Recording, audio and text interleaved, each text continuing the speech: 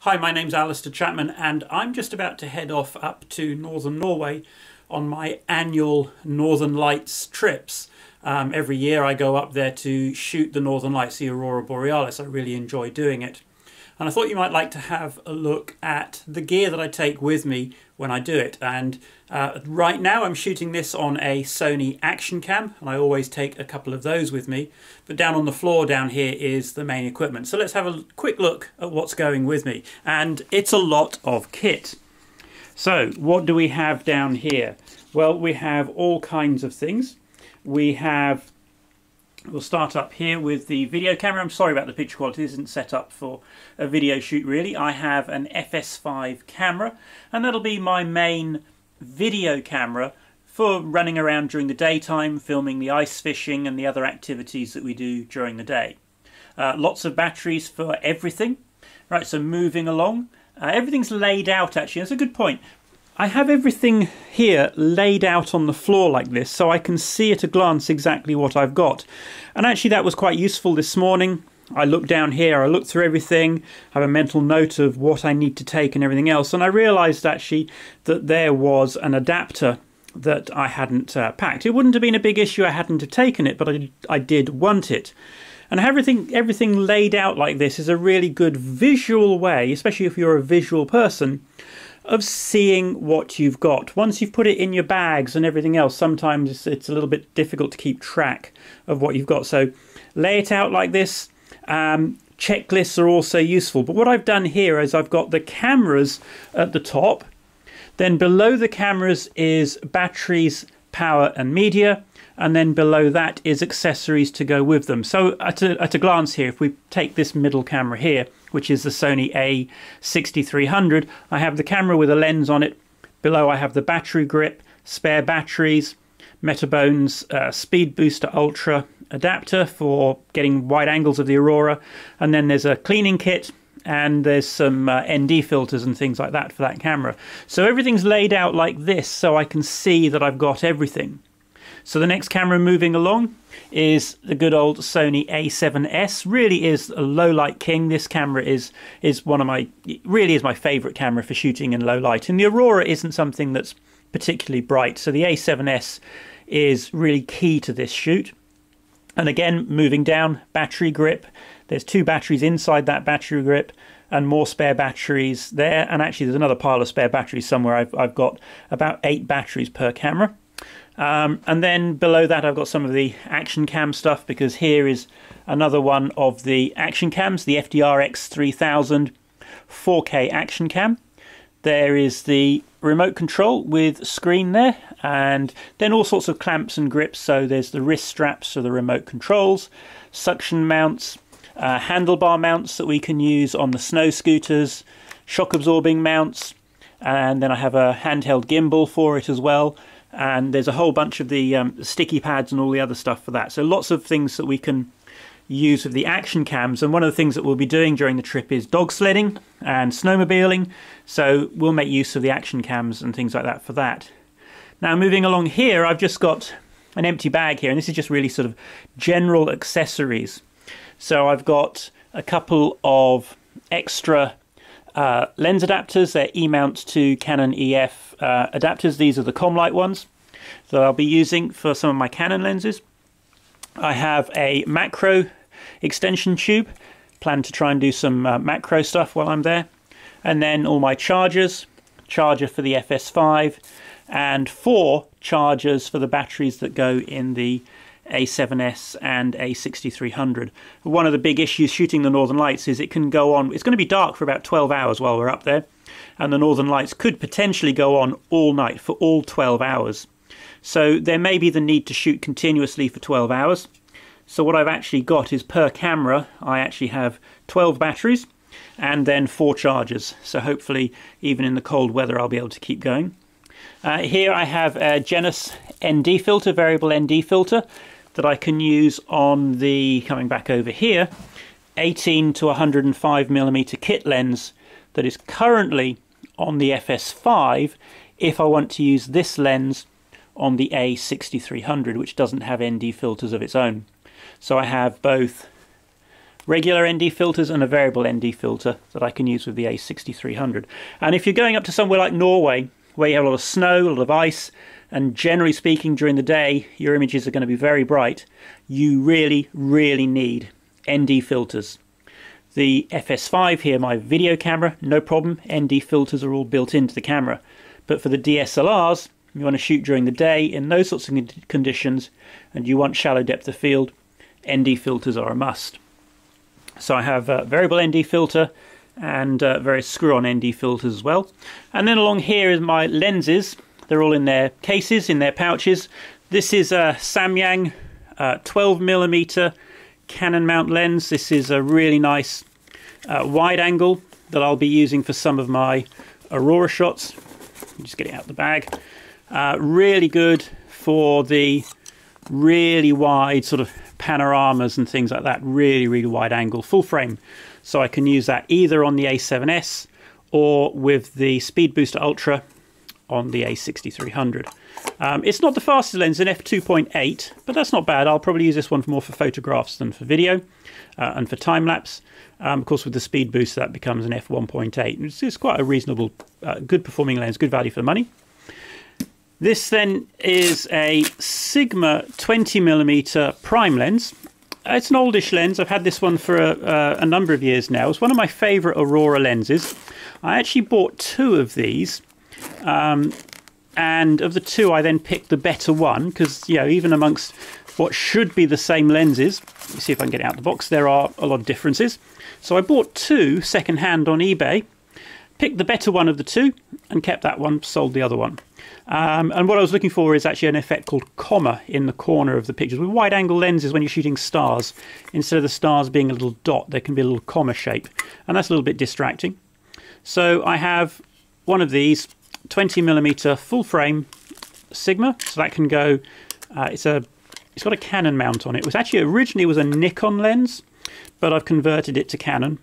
So I have manual aperture, and one of the things with Northern Lights and time-lapse, I really do like having that manual aperture ring. It's much better than the electronic ones, I feel, for most of the things that I shoot. So that can go on the A7S or the A6300, again with Speed Booster if I want. And this is f1.8, so that's quite a fast lens, and this really is sort of my go-to Aurora lens, I guess. Now, a new lens to my collection for this trip is this one in here, and I'm not going to pull it out, it'll take too long. And this is, yes, the Sony, the Sigma 20mm f1.4 art lens. This is a gorgeous lens, and actually, I will get this out because this is quite interesting. This isn't the easiest thing to do one-handed. So here's the lens. Again, very nice wide-angle lens, a fast lens. This is from their art series of lenses, really good quality lenses. It's on a Canon mount again, so I can use Speed Booster if I want to put it on the A6300, or it's full frame, giving me very nice wide angles. But this sock that it's in, this was actually something that I had knitted for me by my wife. And one of the problems you get shooting in the Arctic when it's very, very cold is frost building on the lens. When you point a lens up towards the night sky when it's dark, because there are no clouds, the heat from the lens actually goes straight out into space, believe it or not, and that causes frost on the lens. So any heat that you can retain in that lens just to try and keep some warmth in it is a big help. And this little sock actually really does make a difference with regard to the lens frosting over and icing over. So it's a useful thing. It looks a bit funny, it looks a bit weird, but it really does help.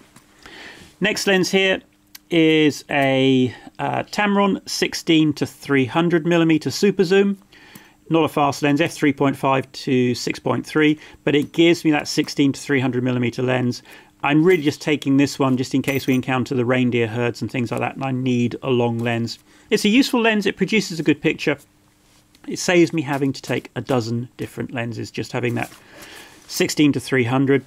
Canon mount again, so use it with either with the Comlight adapters or the Metabone Speed Booster, depending on which camera that I'm using, because all of these can go on any of these cameras really. So that's the sort of cameras and lenses that I'm taking. Of course, we have controllers, time-lapse controllers for shooting time-lapse. A couple of these. There's some more in this bag here. And power cables, power adapters for charging, mains adapters for the country that we're going for, and other chargers that I need. Hard drives. I've got 3 2-terabyte hard drives. Hopefully, I'm expecting to shoot about 2 terabytes worth of material, and that will be then backed up to multiple drives. If I go over 2 terabytes, then I have to start dividing it up amongst the 6 terabytes in total that I have. Very important thing going to a remote location is a cleaning kit. So I have a blower, I have sensor wipes, there's a lens pen in there, lens wipes and things like that. I also have a large lens cloth, but this is really useful. You just don't know when you're going to, a bit of dust or dirt's going to get on your sensor, ruin all your shots, especially if you're doing stuff in low light and things like that. If you're in the middle of nowhere and you don't have a lens cleaning kit, it's not good. So small lens cleaning kit and sensor cleaning kit always goes with me. A toolkit.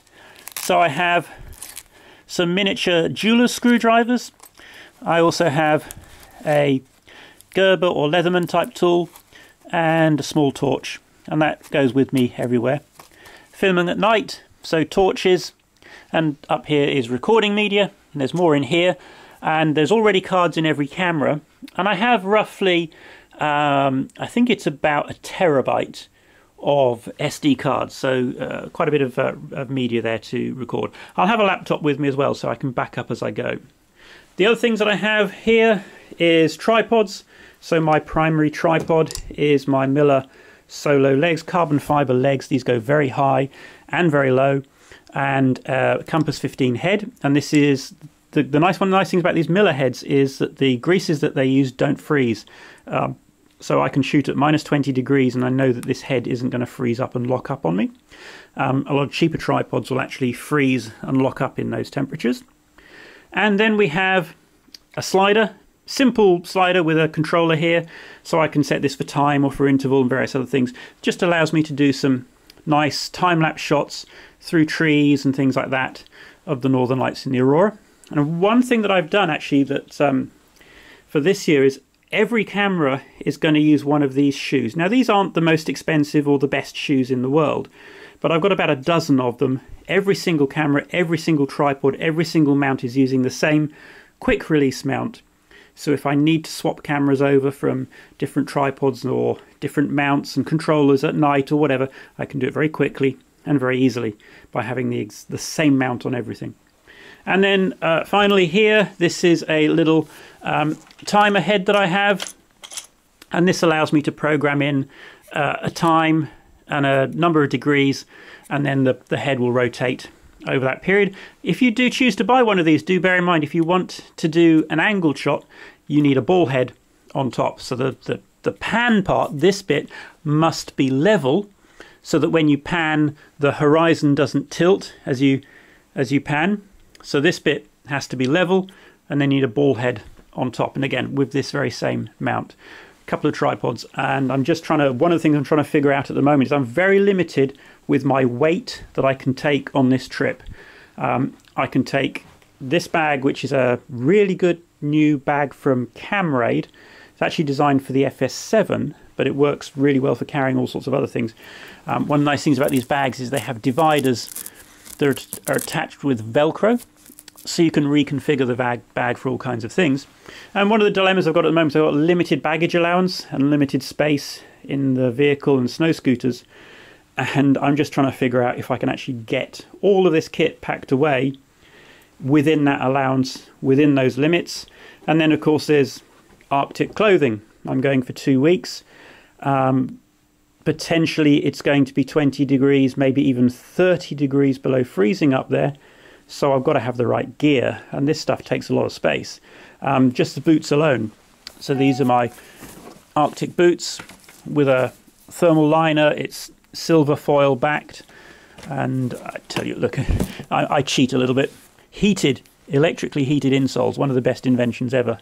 Remote control, I can turn them on and off when my feet get cold. But just a couple of these takes up a huge amount of space in a bag.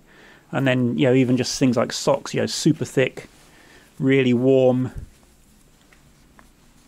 socks that I don't know if you can see that, really fluffy, nice warm socks. All of this stuff takes a lot of space, so my challenge right now is going to be to pack all of this away, check it one more time. It's been checked once, just going through it now, doing this video has been a useful check for me again. I shall check it one more time to really make sure that I have got absolutely everything. If I forget it, I really am screwed. There's no way I can just go in a car to the town and buy it, because the nearest town only had, well, the nearest town is over an hour away by snow scooter, and I think the population of the town is less than 2,000 people, so there's no electronics store, there's nothing like that, nothing at all. The nearest large town where I could probably buy camera stuff and electronic stuff is about 6 hours drive away. So I've got to make sure I've got everything. Need to be self-sufficient for the 2 weeks that I'm going to be up there. So exciting, really looking forward to the trip, and I shall have a video diary of how it goes and keep you posted as to what I'm doing, and more stuff about exposure, cameras, shooting technique, time-lapse and all of that stuff.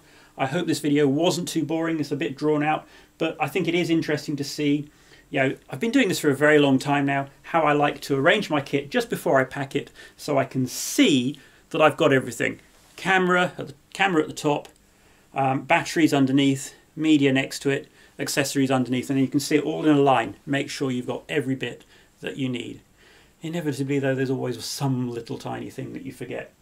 Hopefully it's all there, and I'm praying it will go in my bags, and then I've got my little weigh scales and I shall weigh my bags and make sure I'm not going to get stung for a fortune in excess baggage and everything else.